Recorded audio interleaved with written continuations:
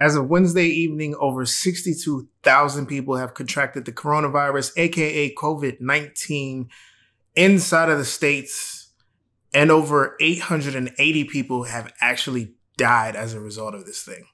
And there's even a little girl right here in Georgia, I believe she's in the Atlanta area too, that is currently in a hospital fighting for her life. Stock markets are at their worst point since 2008.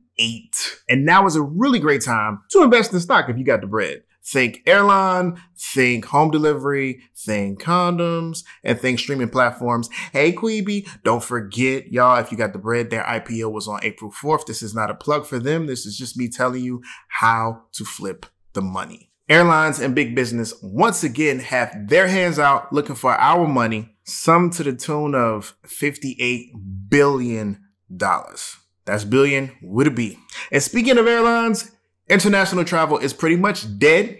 Consider it done. I don't know where you think you're going, but it ain't off these here shores. Maybe, just maybe, unfortunately, domestic travel may also have to pause as Las Vegas airport has been closed for over 4 days because of possible COVID-19 cases being found in the air traffic control. Y'all, is this how we die? Welcome to Quarantine Talks. Self-quarantining. The quarantine order. Quarantined in their... Held in quarantine. Quarantine. The quarantine in place. Quarantine for the required 14 days.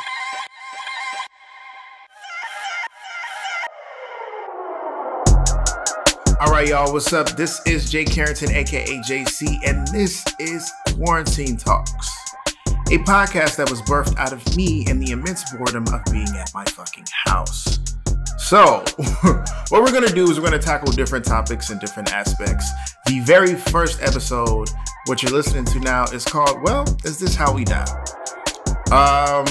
Some of y'all might be like, whoa, kind of morbid, but I'm like, not really though. Like, is this how we die? Like, I wasn't really prepared. You know, I don't have a quarantine bay. Like, it was just, there's just a lot of things. I haven't been to Antarctica. Like, you know, I really wanted to go and stuff. So, like, I'm just trying to figure out, like, you know, is this how we die? I just really want to know. So, along with answering the question posed at the beginning of each podcast, i.e., is this how we die? Or addressing the topic, is this how we die? We are going to give you guys a little bit of news information. We're going to talk a little bit about some things that you could possibly do to protect yourself. We're going to talk about do's and we're going to talk about don'ts. All right. So let's jump right in. Let's talk about what we know works to help you from getting the Rona. All right. Shout out to all of the Black people, Black Twitter, Black Instagram, because the second that I heard the word Dorona, right? The absolute minute that I saw the words Rona as a way to affectionately describe this virus, I was like, you know what? Blacks are amazing. All right. We are great people. I am unapologetically and efficiently Black, outstandingly Black. And I stand for all Black people. I'm rooting for everybody Black. I don't see nothing wrong with that. And if you don't like Black people or the Black perspective, the Black millennial perspective on certain things, I would recommend you turn this podcast off right now because you ain't gonna fuck with me straight like that. But yeah, let's talk about the Rona. All right. So what we know works is washing your hands for at least 20 seconds. Now, a lot of us have been doing this. A lot of my colored brethren, we are brethren and sistren. We are very well versed in the art of washing and bathing. But for some people, it's really just like this new thing to wash your hands with soap and water. I don't really know how, why, but yes, we know that this works. Covering your goddamn mouth. Let's do that. No more coughing, no more sneezing and just be like, no, cover your goddamn mouth. Cough into the elbow or the arm of your shirt. Not the elbow. How the fuck you gonna do that? Cough into your shirt. Speaking of shirts and clothing, apparently taking off your clothes as soon as you enter the house from outside is said to be another good way to do things because apparently the virus can stick to your hair and your clothes. So they're like, yo, take off your clothes when you enter the door, when you step through the door, hop in the shower, bing, bong, boom. You know, that'll be another way to keep your system clear. And also Tyrese posted this online. All right. Now you can take that with a grain of salt or you can believe it. There was a doctor talking about, or a doctor or a clinician that was speaking about some things that you could do to minimize the effects of the virus on your body. And she said that the one thing that they've learned from the Chinese and the Koreans is that drinking warm fluids and mixing that with vinegar or drinking vinegar is a really good way to fight it, because apparently the virus works by causing mucus buildup in your lungs and in your throat, and that helps to clear it out. And I also thought that was funny, to speak to the credit of what Tyrese posted. My roommate actually has a cousin that's been stuck in China for 2 months because they've not been able to get back to the States since everything went down. And she's like, yeah, that's what they tell her over there. It's like, wash your hands and drink vinegar and drink warm water and tea. So, I mean, maybe there's something to that. Last but not least, guys, social distancing, aka the thing that is driving most of us fucking crazy, because there ain't no goddamn restaurants open, ain't no fucking sports, ain't, you know what I'm saying, ain't no new movies popping or coming out. You know what I'm saying? The only thing you can do at this point is just go to the park. Unless you live in New York, you can't take your ass nowhere unless you want to risk a $1,000 fine. And I don't think you want to do that because New York rent is expensive as a motherfucker. So social distancing is the practice of staying away from other people and limiting your exposure to the possibility of contracting the virus. I actually am probably going to be in North Carolina coming up pretty soon. And I myself personally, I was talking to my mom and my grandmom yesterday. I'm like, I don't know if I want to see y'all. Y'all kind of older. You know what I'm saying? I kind of like you. I ain't trying to kill you or nothing like that. You know what I'm saying? And I've been around way more people here in Atlanta than y'all gonna be ever in Atlanta, in North Carolina. So nah, you know, so just practice social distancing. All right, let's talk about what doesn't work. And this is gonna be pet peeves for me and my black ass. Surgical fucking masks. All right. The blue masks, the masks that most of you people are fucking wearing, they don't work. You know why they don't work? They're surgical masks. You know why a surgical mask won't work walking around your fucking airport or your neighborhood or your house? Is because neither of the places that I just listed is a medically sterile environment. The other thing about masks in general, masks are intended to keep sick people from getting other people sick, not to keep healthy people healthy. Let me say that again. Masks, like the ones you see, are intended to stop sick people from getting other people sick. And you might be thinking, well, they wear them in hospitals. Yes, they wear them in hospitals because they are in otherwise unsterile environments. But when we think about something like a surgical mask that is used by a surgeon in an operating room is a medically sterile environment. That means everything that can be done to make it a germ negative place or a place that is not helpful to bacteria growth has been done. Not only that, the surgeons, nurses assistants, everybody in that room is wearing a mask so as to not affect the patient. All right. They don't want the patient to contract anything from them. No spit, no sweat, no bodily fluids. That is why those people wear masks. You walking around buying up all the fucking masks at Costco is not doing anything but fucking causing a ginormous shortage from the people that can actually fix your stupid ass when you get sick. Please stop doing that. Please stop doing that. The N95 respirator mask. Okay, yes, they do work. However, they have to be fitted. I think a lot of people are missing that. You have to fit them to the contours of your face. If you have an opening in your mask, it's not fucking working. I'll say it again. It's not fucking working. You're defeating the point. Not to mention, those are also the masks worn by people in hazmat crews, stuff like that, where they have to go in and clean up situations, places, things that may not be clean. You know, they have to go into these areas. You're taking masks away from the people that need them. Please, please stop buying these things. you're causing a shortage. You're causing medical professionals. You're causing people that actually need the mask. There's a deficiency in that. We're going to talk about it later. Second thing, wearing gloves. Okay, so here's the thing about that. If you wear gloves, and let's say you're on an airplane, let's just do that.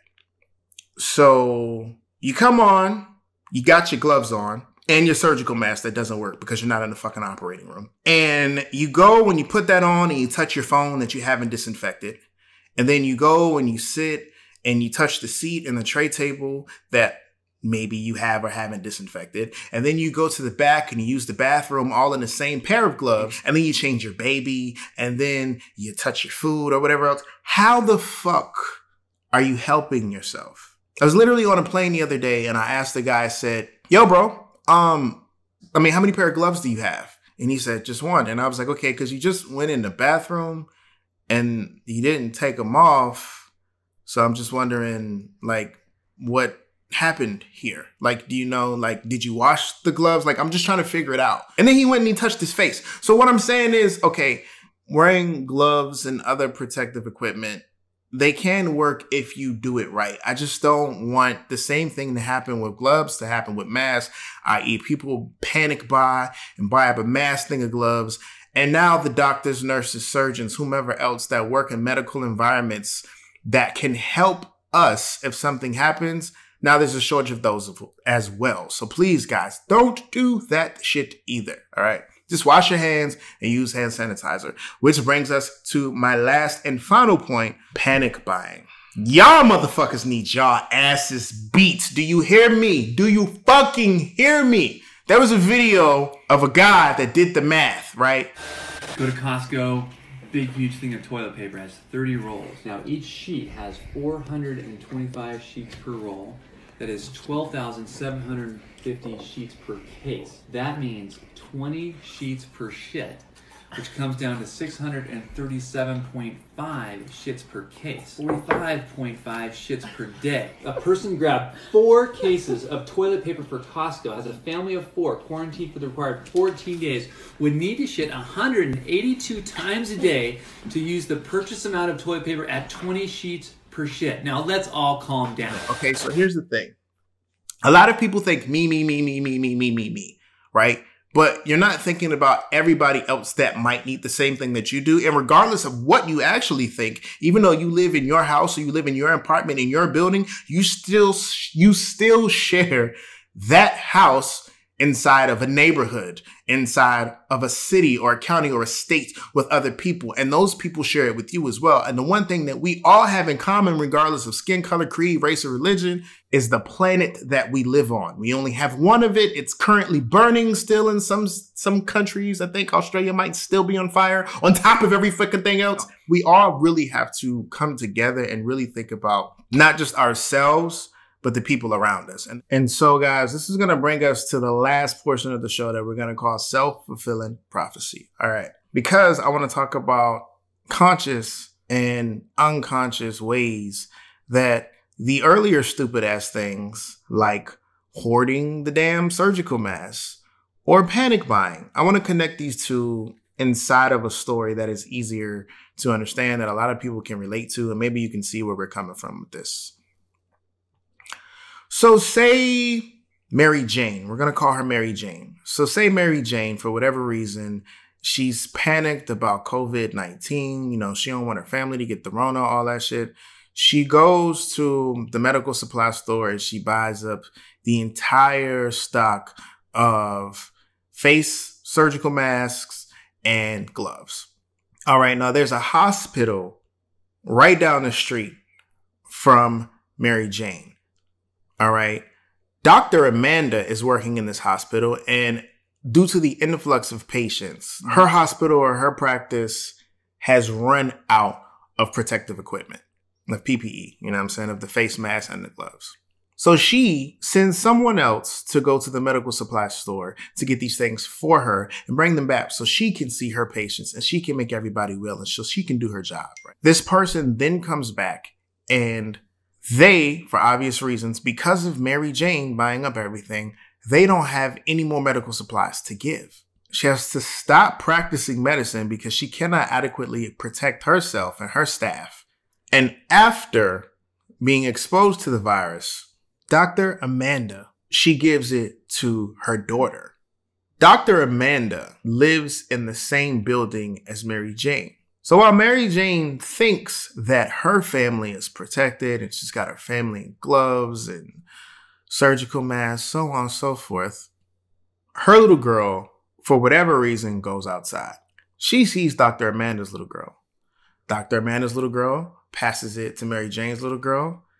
And because Mary Jane not only has all of the protective masks and all of the goddamn gloves, but she bought all of the Lysol wipes and Lysol and pretty much every disinfectant in the store as well.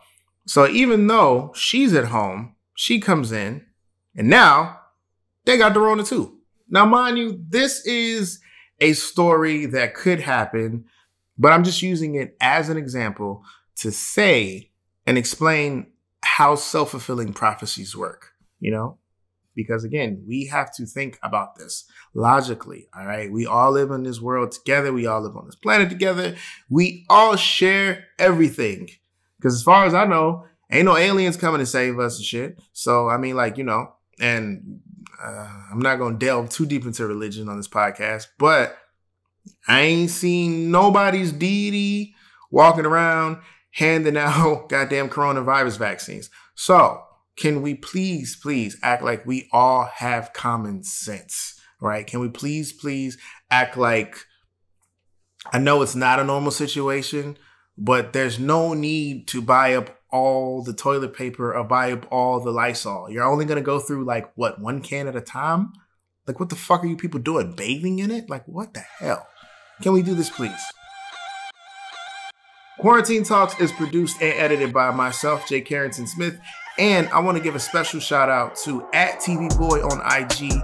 If you guys are checking out the cover art on my Instagram, the Mona Lisa with the face mask, he painted that, man. He's a dope street artist over in Europe. Like, big up to him. Thanks again, guys. Tune in for the next episode. But did you die, though? Holla.